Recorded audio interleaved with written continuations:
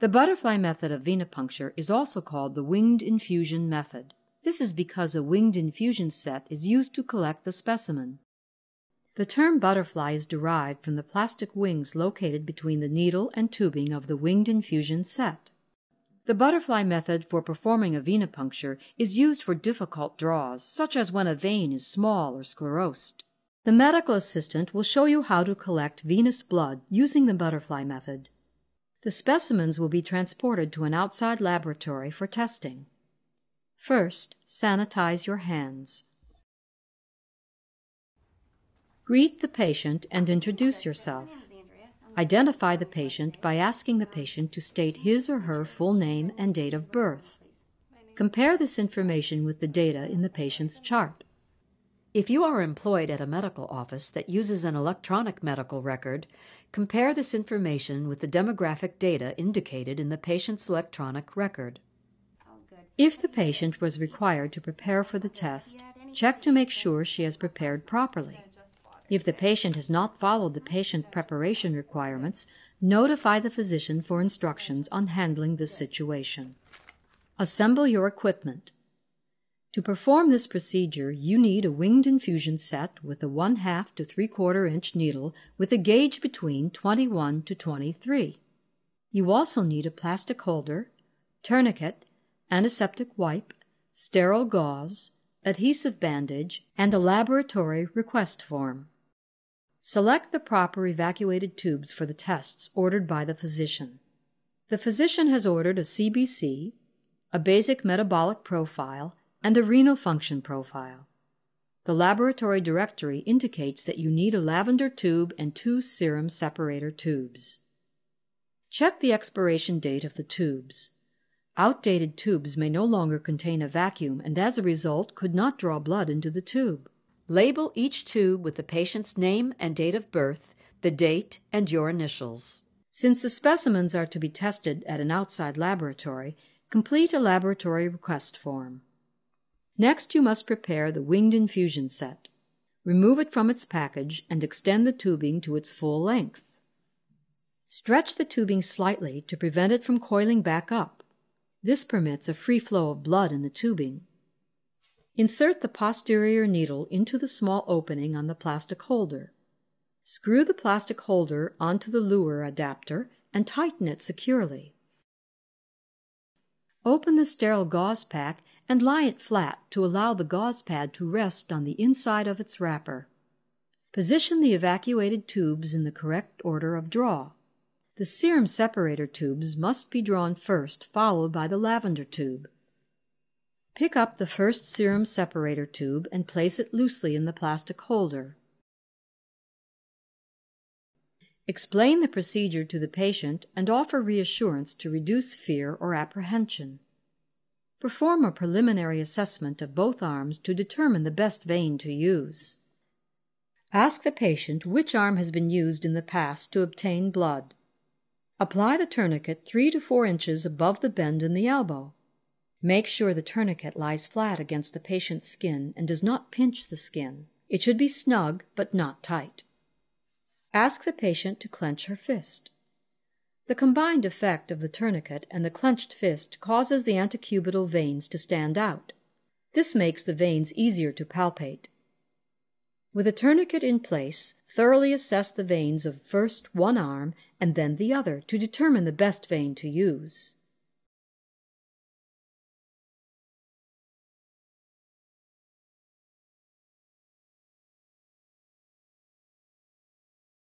Position the patient's arm to allow for easy access to the antecubital veins. Extend the arm in a straight line from the shoulder to the wrist with the antecubital veins facing you. Support the arm on an armrest, a rolled towel, or by having the patient place the fist of the other hand under the elbow.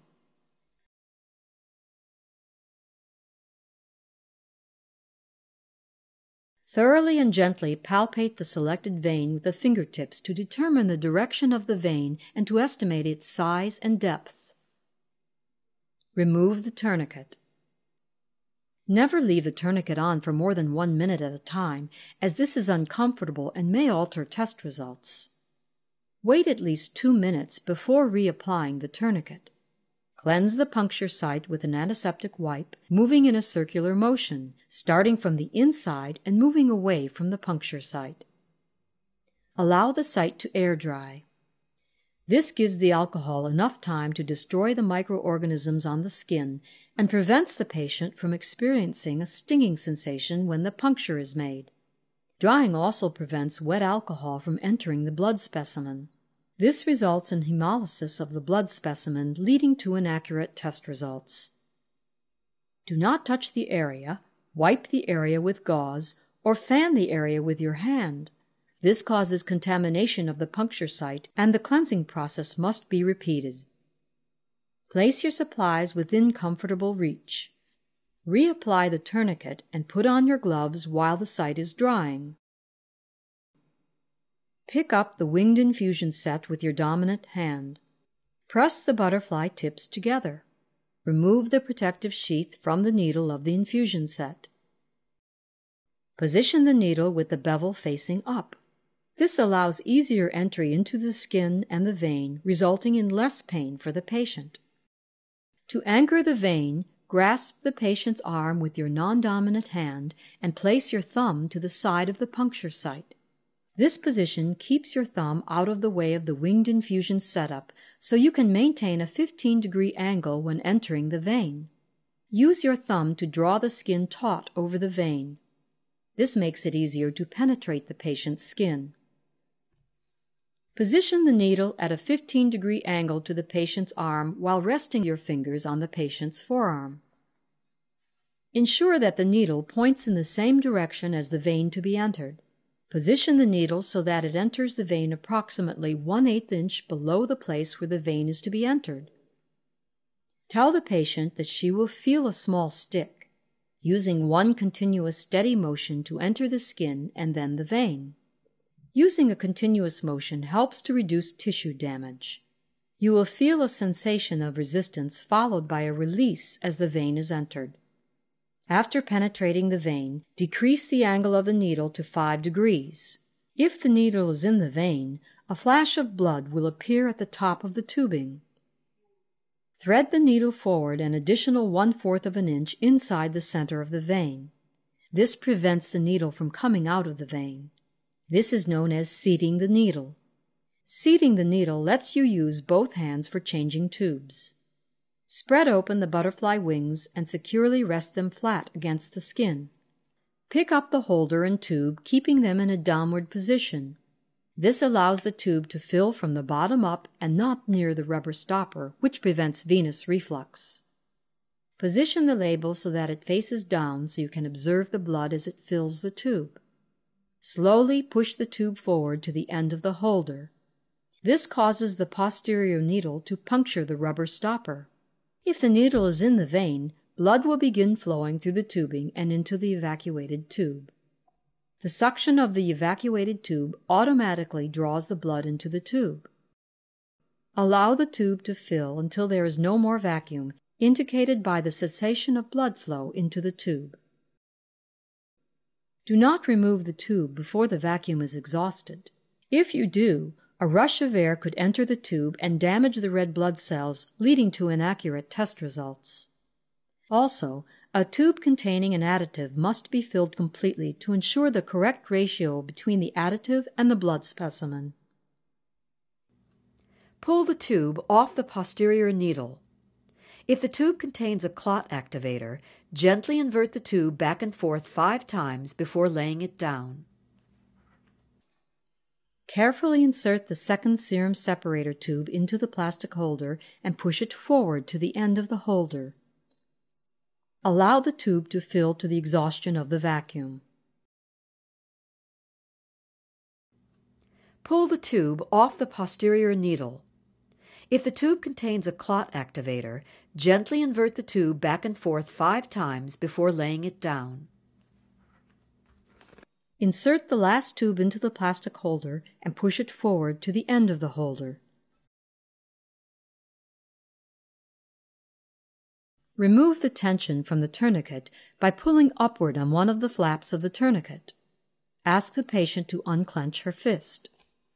The tension must be removed before the needle. Otherwise, The pressure on the vein from the tourniquet and the fist could cause internal and external bleeding around the puncture site. After the vacuum has been exhausted, remove the last tube from the holder.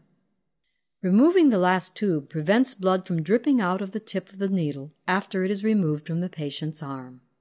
Since lavender tubes contain an anticoagulant, gently invert the tube back and forth 8 to 10 times before laying it down. A tube containing an anticoagulant must be inverted immediately after drawing it to prevent the blood specimen from clotting. Careful mixing of the blood with the anticoagulant prevents hemolysis. Place a sterile gauze pad slightly above the puncture site. The gauze stabilizes the skin as the needle is removed. This prevents tissue movement and patient discomfort as the needle is removed. Grasp the setup just below the wings and slowly withdraw the needle at the same angle as that for penetration. Using the same angle reduces tissue damage. Immediately move the gauze over the puncture site and apply firm pressure to stop bleeding. Do not apply pressure to the puncture site until the needle is completely removed. Cooperative patients can be asked to assist by applying pressure with the gauze pad. To activate the safety shield, grasp the base of the shield with your thumb and index finger of one hand and grasp either wing with your other hand. Slide the wing back into the rear slot of the safety shield until you hear an audible click indicating the shield has locked into place. Immediately discard the entire setup by first dropping the needle into a biohazard sharps container followed by the tubing and holder. The OSHA standard requires immediate disposal of the entire setup to prevent a needle stick injury. OSHA does not permit the removal of the needle from the holder. Removing the holder exposes the sheath-covered posterior needle, which could result in a needle stick injury. In addition, the holder is often contaminated with blood and must not be reused. To make sure you understand this procedure, the venipuncture will be performed again without pausing, starting with penetration of the patient's vein.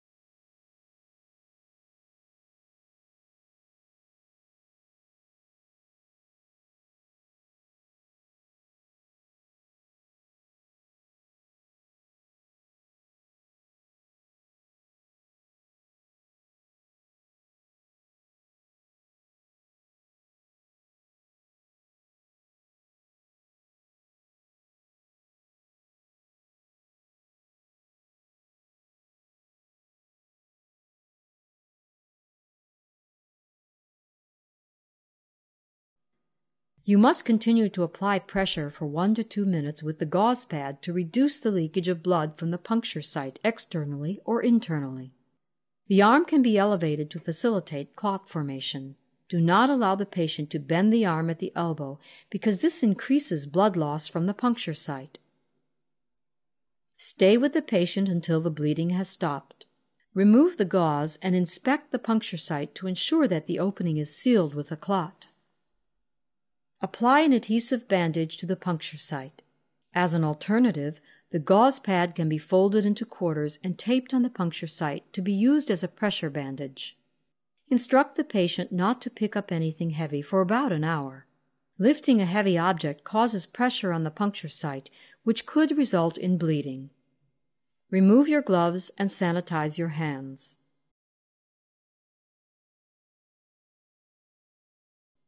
Chart the procedure. Include the date and time, which arm and vein were used, and any unusual patient reactions. If you are employed at a medical office that uses an electronic medical record, chart the procedure by entering the appropriate data into the computer. Transport the tubes to an office laboratory work area.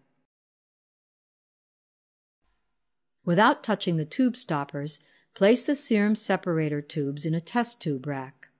Allow them to stand in an upright position for 30 to 45 minutes for clot formation to occur. The serum separator tubes must be processed further before they are sent to an outside laboratory. Apply gloves and place the serum separator tubes in a centrifuge. Centrifuge the tubes for 10 to 15 minutes. Prepare the specimens for transport to an outside laboratory for testing according to the medical office policy. Place the serum separator tubes and the lavender tube in a biohazard specimen bag. Remove your gloves and insert the laboratory request in the outside pocket of the specimen bag. File a copy of the lab request in the patient's chart. Sanitize your hands and chart the date the specimen was transported to the laboratory in the patient's record. If you are employed at a medical office that uses an electronic medical record, chart the specimen transportation information by entering the appropriate data into the computer.